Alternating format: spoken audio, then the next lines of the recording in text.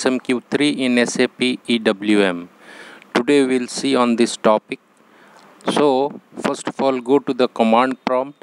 There you type smq2 in the command line and press enter. The screen will appear.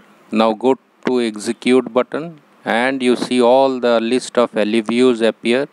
So first of all, if you want to save the first LUV, you select it and double click on it.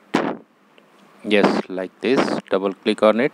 Now the next screen will appear, then double click on the LUV again and again select the user ID and then go to the edit button. There drop down list will come. Here you save LUV. Now all the LUVs will go off. Double click on back button.